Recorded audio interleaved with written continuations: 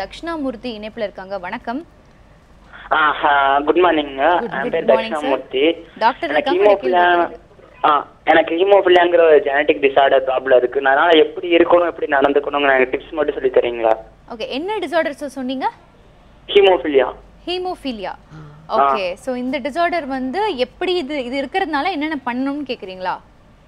நாங்க எங்களுக்கு கிட்டத்தட்ட கோயம்புத்தூர்ல இருந்து நான் பேசுறேன். இங்க மட்டும் 200 பேருக்கு மேல இருக்காங்க இதுல அஃபெக்ட் ஆகி. Okay okay. என்ன மாதிரி நாங்க ப்ரிகாஷன்லாம் எடுத்துக்கணும், என்ன மாதிரி இருக்கணுங்கிற மாதிரி கேட்கறேன்.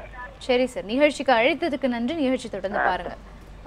நீங்க வந்துட்டு இது வந்து இது ப்ளீடிங் டிசார்டர். இது one of the common bleeding. அதாவது ஏதாவது இன்ஜுரி, ஏதாவது கட் இன்ஜுரியோ ஏதாவது அடிபட்டாலோ ப்ளீடிங் வந்து உடனே நார்மலாக எல்லாருக்கும் கிளாட்டிங் மெக்கானிசம் வந்துட்டு கிளாட் ஆகி ப்ளீடிங் நின்றுடும். பட் ஹீமோஃபீலியாவில் இந்த கிளாட்டிங் மெக்கானிசம் வந்து ப்ராப்ளம் இருக்கிறதுனால ப்ளீடிங் தொடர்ந்து இருந்துகிட்டே இருக்கும்.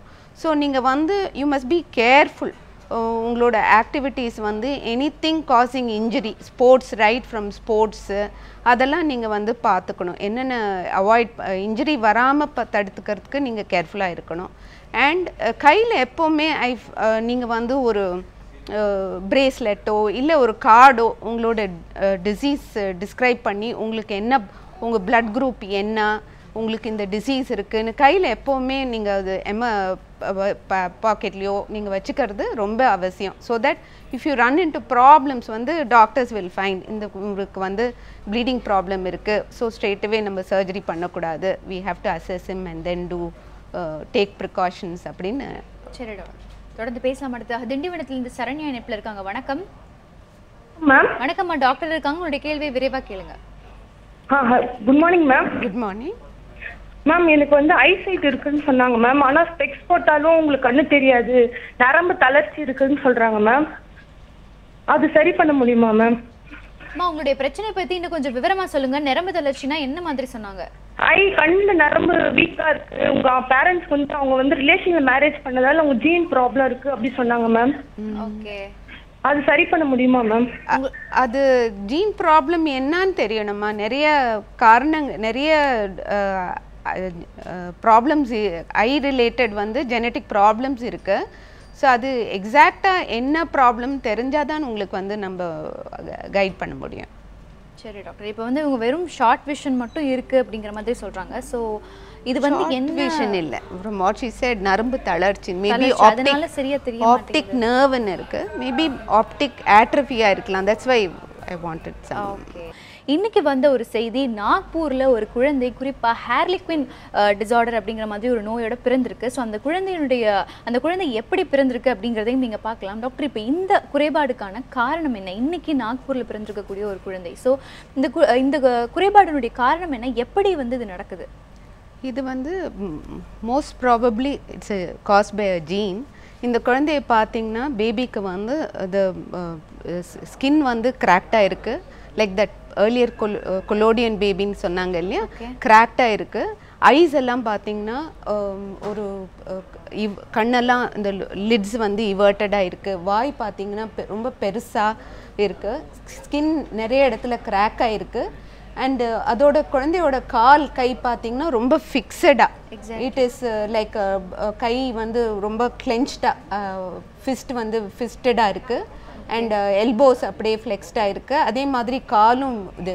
This is because of a gene defect. Skin வந்து ரொம்ப டைட்டாக இருந்திருக்கு. குழந்தை வந்து ஃப்ளெக்சிபிளாக இல்லாமல் ஸ்கின் வந்து ரொம்ப ரஃப் ஸ்கின் டைட்டாக இருந்ததுனால பேபிக்கு வந்து அந்த பாஸ்சர், அதோட ஜாயின்ஸ் எல்லாம் அப்படியே ஃபிக்ஸட் ஆகிடுது. And that is why the eyelids are all everted, வாயும் அவ்வளோ பெருசாக இருக்குது. Most probably it is a primarily a skin disorder.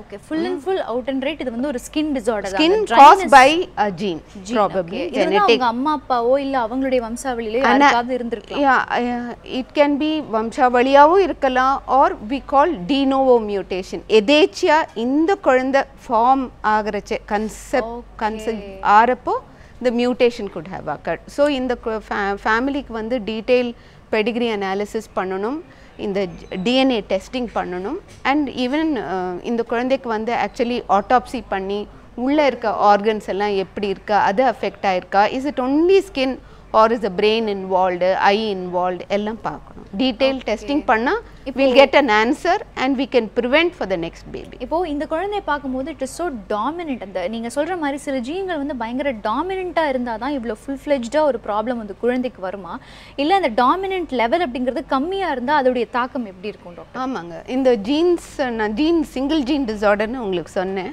அதில் வந்து we have different varieties. ஒன்று வந்து X-linked, அது வந்து அந்த செக்ஸ் குரோமோசோம் எக்ஸ் குரோமோசோம் அது வந்து only males will be affected, X-linked recessive. அப்புறம் ஆட்டோசோமல் டாமினன்ட்னு சொல்லுவோம். அதில் வந்து ஜீன்ஸ் ஆர் ஆல் பேர்ஸில் ஜோடியாக இருக்குது. ஸோ ஒரு ஜீனில் பிரச்சனை மியூட்டேஷன் இருந்தாலே இந்த கண்டிஷன் வந்து எக்ஸ்பிரஸ் ஆகிடும். இன்னொரு கண்டிஷன் வந்து ஆட்டோசோமல் ரெசசிவ், பேரண்ட்ஸ் கிட்டேருந்து வர both jeans should be abnormal mutation. So dominant disorders வந்து வேறு எக்ஸ்ட்ரீமாகவும் இருக்கலாம், மைல்டாகவும் இருக்கலாம். சரி டாக்டர், தொடர்ந்து பேசலாம். அடுத்ததாக ஒரு நேர் இணைப்பில் இருக்காங்க. வணக்கம் துரைசாமி. வணக்கம். ஹலோ வணக்கம். வணக்கம்மா, இணைப்பில் தான் இருக்கீங்க, டாக்டர் இருக்காங்க. உங்களுடைய கேள்வியை விரைவாக டிவி வால்யூம் கம்மி பண்ணிட்டு கேளுங்க. எஸ் மேம், நான் வந்து தாம்பரத்துலேருந்து பேசுகிறேன். என் நேம் ஸ்ரீவித்யா. என்னோட பையனுக்கு வந்து இஸ் ஹைப்பர் ஆக்டிவ். ஓகே ஓகேம்மா, உங்களுடைய கேள்வி என்னம்மா? அதாவது அவனுக்கு வந்து நான் நிறைய டாக்டர்கிட்ட இது பண்ணிட்டேன்.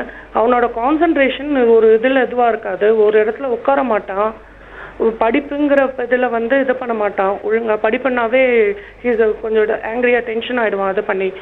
ஸோ அதுக்கு என்ன பண்ணுறது ஃபர்தராக, அவனை வந்து நாங்கள் எப்படி இது பண்ணுறதுன்னு எங்களுக்கு இது ஒன்றும் எப்படி கொண்டு வருதுன்னு. ஸோ அதனால தான் கேட்கலான்ட்டு டாக்டர்கிட்ட கேட்கலான்ட்டு ஃபோன் பண்ணேன். சரிம்மா, நிகழ்ச்சிக்கு அழைத்ததற்கு மிக்க நன்றி. தொடர்ந்து பாருங்க. ஸோ ஹைப்பர் ஆக்டிவ் டிஸார்டர் இருக்கு அவருக்கு. இதை எப்படி ஃபியூச்சரில் இந்த குழந்தையை அவங்க வளர்க்கணும், அதுக்கான டிப்ஸ்.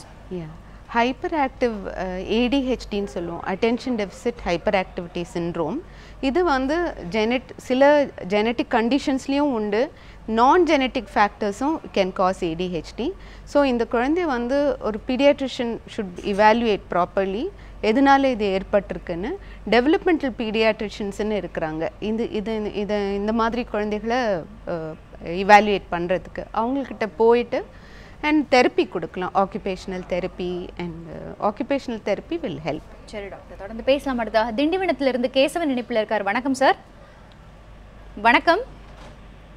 ஹலோ வணக்கம். வணக்கம் சார், இணைப்பில் தான் இருக்கீங்க, விரைவாக உங்களுடைய கேள்வியை கேளுங்க. ஹலோ வணக்கம் மேடம். வணக்கம். எனக்கு மேரேஜ் ஆகி 4 years ஆகுதுங்க மேடம். எனக்கு 2 பேபிஸ் பார்த்தீங்கன்னா வந்து மூளை வளர்ச்சி தான் பார்த்துருக்கு. 3 monthலேயே ஸ்கேன் பண்ணி நாங்கள் பர்சன் பண்ணிட்டோம். ஹலோ சார், உங்களுடைய கேள்வி தெளிவாக இல்லை சார், உங்களுடைய கேள்வியை திரும்ப கேளுங்க. மேடம் மேரேஜ் ஆகி 4 years ஆகுதுங்க மேடம். சரி சார். ஹலோ, 2 பேபிஸ் பார்த்தீங்கன்னா அபார்ஷன் ஆகிடுச்சு, ஓகே. மூளை வளர்ச்சி இல்லாமல். அதனால் நாங்கள் போன வாரம் தான் நாங்கள் கவுன்சிலிங் போய் வந்தோங்க மேடம். ஓகே. இப்போ வந்து எனக்கு எல்லாம் ஜஸ்ட் எனக்கு இருக்குங்களா? 2 babies abortion ஆயிருக்கு. ஸோ மேபி இது வந்து கைண்ட் ஆஃப் ஒரு ஜெனட்டிக் இதுவாக இருக்குமா? அந்த பேபி அந்த அபார்ஷனான ப்ராடக்ட்ஸ் எதுவும் testing பண்ணியிருக்காங்களாங்க? Chromosome analysis, products of conception? இல்லை டாக்டர், இணைப்பு துண்டிக்கப்பட்டிருக்கு. ஸோ இந்த மாதிரி அபார்ஷன் ஆற விஷயங்கள் கூட ஜெனட்டிக்காக இருக்கலாம். ரிக்கரண்ட் அபார்ஷன் சொல்லுவோம். 2 ரிக்கரண்ட்டாக ஏர்லி ப்ரெக்னென்சியில் லெஸ் தென் 12 வீக்ஸில் ஆற ப்ரெக்னென்சி குரோமோசோம் பிரச்சனைனால ஏற்படலாம். ஸோ அது வந்து ஜென்ரலி என்ன பண்ணுவோன்னா, அந்த ப்ராடக்ட்ஸ் ஆஃப் கன்செப்ஷன் அதுக்கு அவைலபிளாக இருந்ததுன்னா அந்த அபார்டஸ் மெட்டீரியலே குரோமோசோம் அனாலிசிஸ் பண்ணலாம். இல்லைன்னா parents couple husband and ஒய்ஃப்க்கு test பண்ணி பார்க்கலாம். சரி டாக்டர், நிகழ்ச்சிக்கு வந்து ரொம்ப தெளிவான பல ஆலோசனைகளை தந்திருக்கு, மிக்க நன்றி டாக்டர். தேங்க்யூ. நேர்களை இந்த டாக்டரிடம் கேளுங்க நிகழ்ச்சியில் மரபியல் நோய்களை பற்றி பார்த்தோம். ஸோ என்னென்னலாம் பண்ணணும், தடுக்கிறதுக்கான வழிமுறைகள் என்ன அப்படிங்கிறத பல விஷயங்கள் இன்றைக்கி நீங்கள் தெரிஞ்சிருப்பீங்க. ஸோ இதெல்லாம் தெரிஞ்சுக்கிட்டு இனி வந்து எந்த குழந்தைகளையுமே குறைபாடுகளோட பிறக்க விடக்கூடாது அப்படிங்கிறது தான் இன்றைக்கு டாக்டரிடம் கேளுங்க நிகழ்ச்சியோட ஒரு முக்கிய நோக்கமாக இருக்குது. ஆரோக்கியமான குழந்தைகளை பெற்றெடுக்கிறதுக்காகத்தான் ஜெனட்டிக் கவுன்சிலிங்னா என்ன அப்படிங்கிறதையும் இப்போ வந்து நீங்கள் தெரிஞ்சிருக்கீங்க. தொடர்ந்து டாக்டரிடம் கேளுங்க நிகழ்ச்சியை பாருங்க. இத்துடன் இந்த நிகழ்ச்சி நிறைவு பெறுகிறது. நன்றி, வணக்கம்.